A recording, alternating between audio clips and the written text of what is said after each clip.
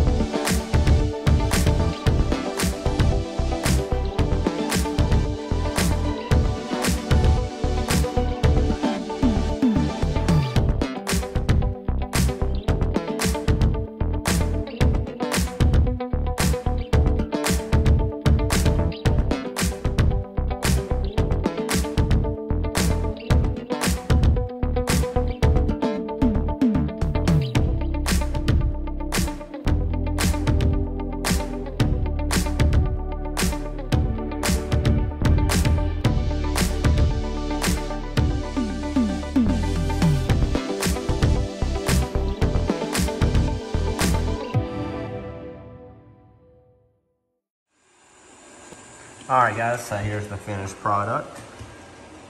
Real quick, very easy build, only 262 pieces. Didn't take us very long at all. Very easy to put together. It's got some nice interior space. We got some space for a gunner up here. And of course, we do have a rear entry where you can put some stuff in there. Overall thoughts on the build.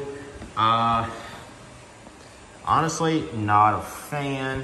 I do actually like the set. It is a pretty cool little tank, and it is nice to get Republic vehicles from Star Wars.